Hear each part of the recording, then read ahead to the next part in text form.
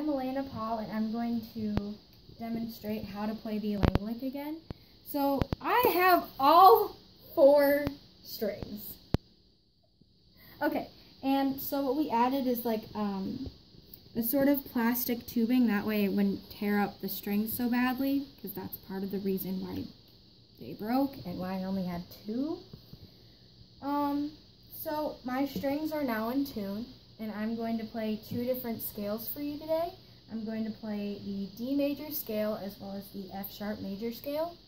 They're both a work in progress, so enjoy.